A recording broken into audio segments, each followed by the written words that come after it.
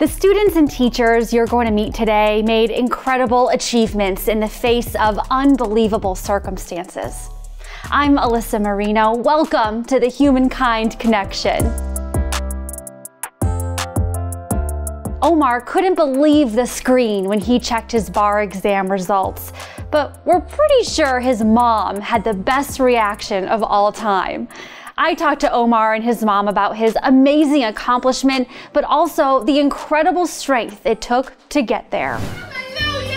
Hallelujah! Hallelujah! Father God, in the name of Jesus. April's son just accomplished a dream he's had since the 5th grade. He passed the California bar exam. Congratulations to you, Omar. What an accomplishment. It's not easy to do what you did. So I guess in your own words, like, how does it feel? How are you feeling right now? You know, it's really crazy for a lot of reasons. First and foremost, to pass the California bar exam was just a relief, you know, to have to wait so long to find out results, then to have that moment behind me, it's incredible. Then to start work a few days later is even crazier. So, you know, everything really is official. I'm actually an attorney now. So it's unbelievable. He's the first man in his family to go to college. Only 4% of attorneys in California are Black, and less than that Black males. And so to be able to join that is an amazing feeling. We've had some highs, we've had some lows throughout that journey, and just to see him persevere and be able to do this, and with his hard work and discipline and God's grace, to just see it come full circle. That whole day I was nervous. I'm not going to lie and say I was super composed and confident. I was crapping in my pants. And not because I felt like I failed or anything, but it's the California bar exam, so you just never know. You know, it has the lowest pass rate of any bar exam, so it could go any way. When the results came in, he couldn't believe the words on the screen. And then it hit, and I'm like, oh my God, I passed the California bar exam. So I was relieved first and foremost, but I was grateful. And I know, you know, her reaction was very just loud and over the top, and she was praising God, but I was doing that too, just, you know, silently. But that's always been the case with us. You know, I'm a lot more to myself, more poised, composed, and she's a lot more just crazy for Jesus, over the top, right? I'm having a lot of fun talking to you guys, and I just think this is the most beautiful story. And I hope you don't kill me, April, but I might have to put that part you just said in this piece. Crazy for Jesus.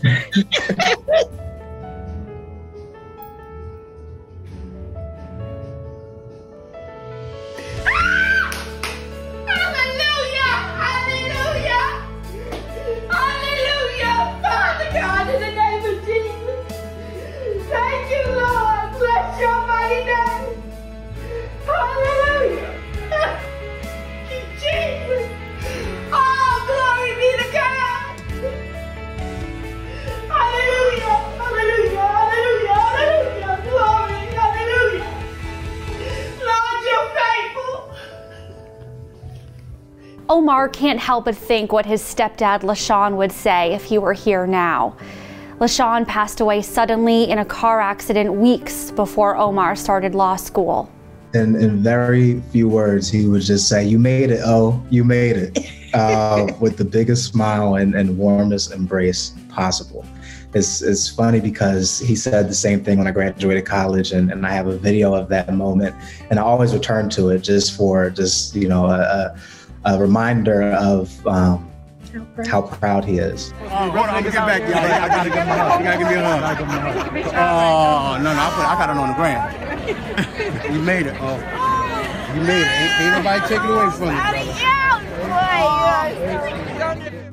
For April, losing her husband was debilitating, but she pushed on for her sons. I knew for me, it was imperative that I be the pillar for my family, something my husband had always been.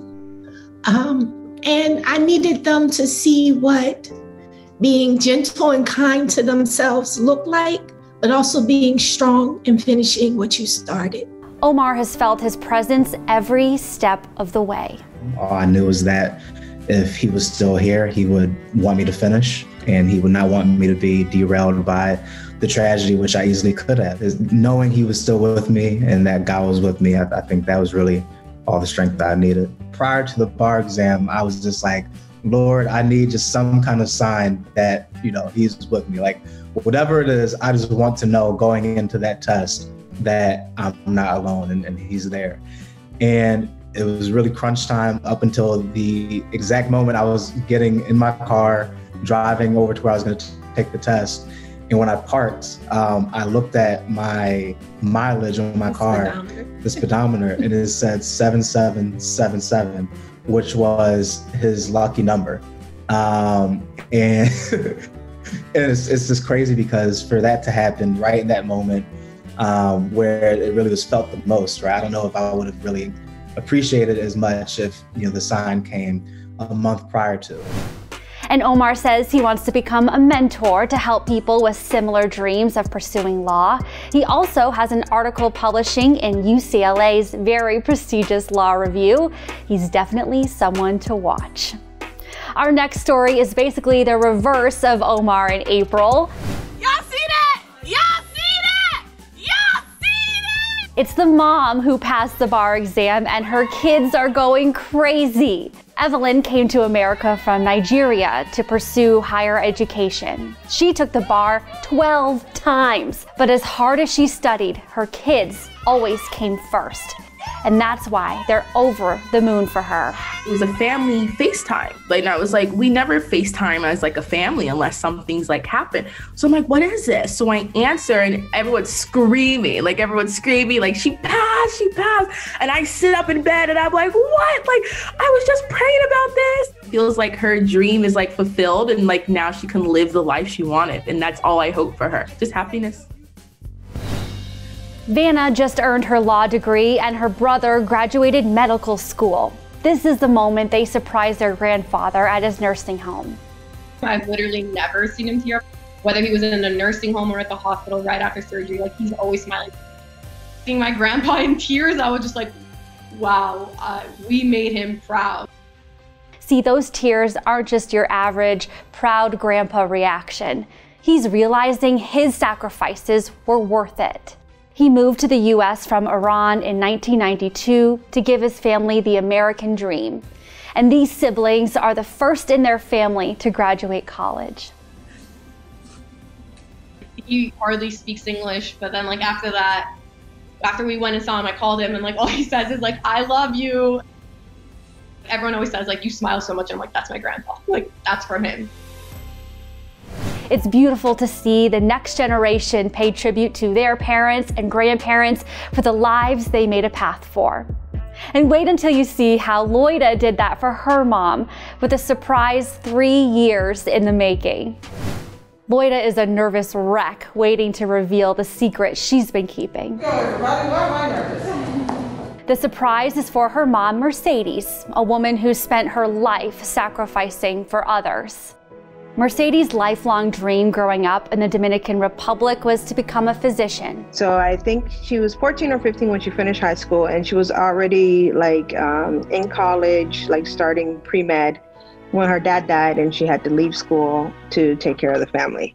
When Mercedes had children of her own, she sacrificed again.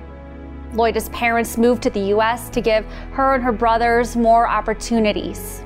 So for her, with us, raising my brother and I, she always preached education, education, education, education. After working as a nurse for 10 years, Loida decided to return to school for her doctorate.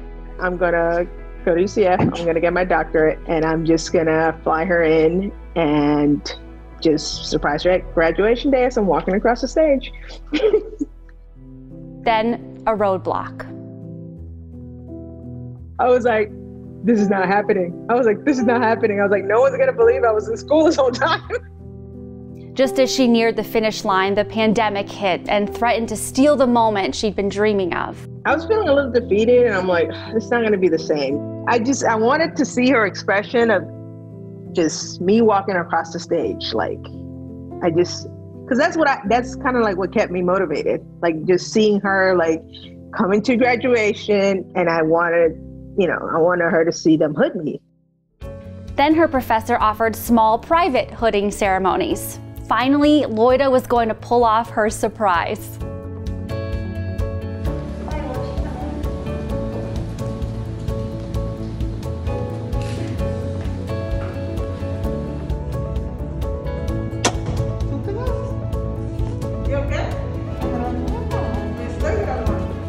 And I told her, she's like, did you graduate? I was like, no, I'm graduating right now.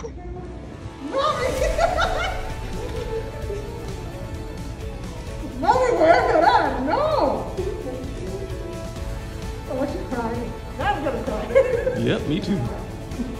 At least you didn't fall. Mommy's been on.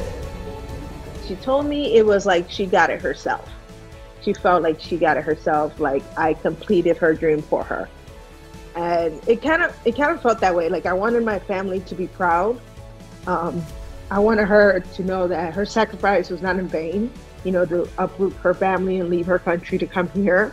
Loida even wanted the name on her diploma to reinforce why she worked so hard. My grandma, my mother, and we all share the same, well, it's my middle name, it's my mom's middle name, and my grandma's first name. So it's kind of like a name that we keep handing down. So I wanted them to see that I came here and, this is what I kind of did for our family. After surprising her mom, Loida traveled to the Dominican Republic to share the joy with her grandma, too. I do like what my grandma said, lo que no hizo el tronco que lo hagan las ramas. What the trunk didn't do, may the branches do. The pandemic made life difficult for everyone, including students and perhaps even more so their teachers. This college class wanted their professor to know how much they appreciated him. Okay, for some reason I see no one's video. I don't know if it's an internet thing. Does anyone have the video on? Huh. There we go. Hi guys. Oh, wow. Oh, that's like the nicest thing ever. Hold it. Wait, hold it. I want to take a picture. Oh, you guys freaking rock. Oh, that's like the nicest thing I've ever seen. Okay, I got a good picture, a couple of them. Thanks, everybody. Is that a thing or was that just for me? I need to know. Just for you. Just for you. All right, you guys you totally made my night. No final, everybody gets 100, we're done. So many educators out there are making a difference in children's lives each and every day, and many times they don't get to see the full impact their dedication has made. But one retired teacher is about to see that impact decades later. It's been 40 years since Anna was in Mrs. Harkleroad's classroom, but she never forgot the teacher who made her feel seen. Anna tracked down her first grade teacher to thank her in person. How are you all? Oh my goodness gracious. Oh my.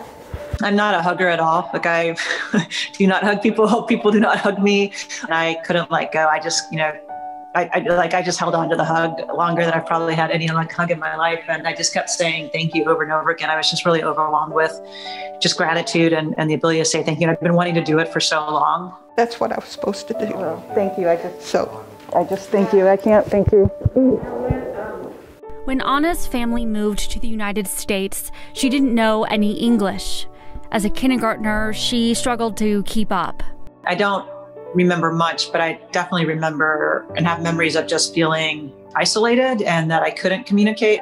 I remember there were story times and I didn't know what was going on, right? So I was just sitting there and didn't know what was going on. I couldn't really communicate well with anybody around me. Everything changed when she got to first grade. Anna's teacher came in early on school days to teach her English. I've always known that there was somebody who got up an hour early every day and gave an extra hour of her time every day to come help somebody, who was just one of her many students. I've been lucky to have a lot of important teachers and mentors in my life. I certainly owe a lot of thanks to a lot of people, but to me, that's always stood out as the foundational one that everything else kind of followed from that.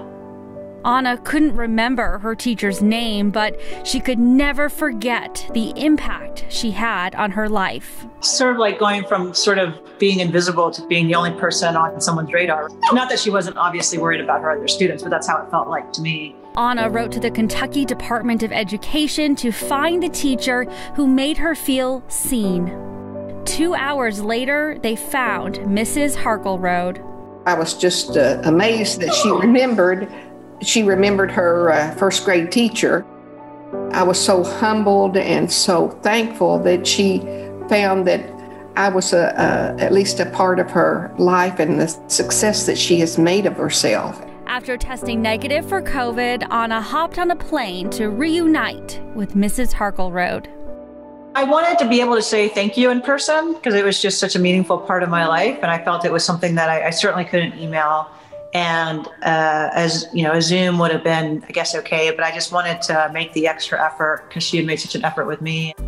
This is the letter that I wrote to Kentucky Department of Education trying to find you. Today I've gone on to graduate from Transylvania University and Harvard Law School. I am a co-head of the International Practice Disputes Practice and member of the executive committee of a national law firm based in Washington, D.C. called Williams & Connolly. I spend substantial pro bono work helping refugees gain asylum in the U.S.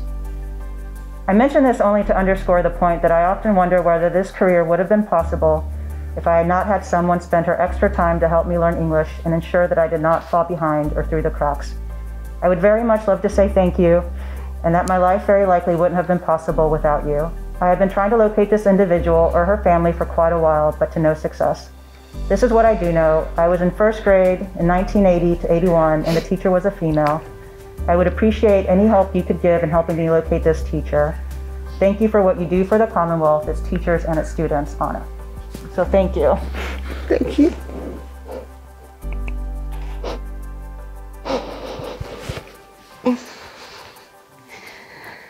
Oh my goodness. I say over and over and over again that she's had the will and the desire to make this out of herself, you know, and I just had a little small stepping stone to have her go as far as she did. Well, I hate to correct my teacher, Mrs. Harkleroad, but she did not have a small part to play. She had the leading role. There are a lot of other teachers and mentors in my life who have been incredibly helpful, and I'm thankful to all of them. But none of that would have been possible without Mrs. Harkleroad stepping in the first place. So I'm, of course, very grateful and so incredibly happy that I was able to say it. And we'll probably continue to say it many, many times over. She's going to get sick of it. She's like, enough. But for sure, she had a major role in all of it. Well, you know, it just is, I was glad that I could be there for you. And it just been so good to be able to reunite and be with you. And I appreciate you keep saying thank you to me, but I say thank you to you. I have been looking for something to give you when you got here. Oh, that was nice. And I went to Barnes & Noble, so I'll let you open it before I tell any more stories here. Teachers tell stories, you know. Nice. It is, of course, a children's book. Yes, one girl. Today, more than 130 million girls are denied an education. This story begins with one of these girls. It also begins with one book. The girl reads, and the world opens up to her. She discovers other places, other lives, and other possibilities.